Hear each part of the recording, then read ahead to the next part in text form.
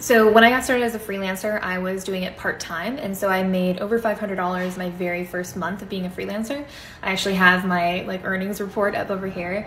I did a short script for $100. I wrote someone's personal statement for $33. I rewrote a pet health article for $40. And then I did $500 worth of script writing. I did some a landing page for $120. So I did just a bunch of small jobs when I got started, and I hit over $500 my first month. And I was doing it on the side, I had other work that I was doing and other things.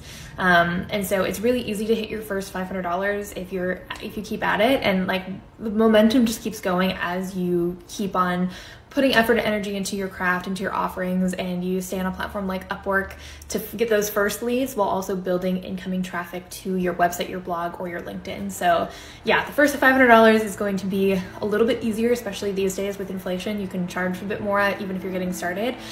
In these early days, I was only charging $25, $30 an hour, and I was able to hit 500 pretty quickly with no real freelancing experience.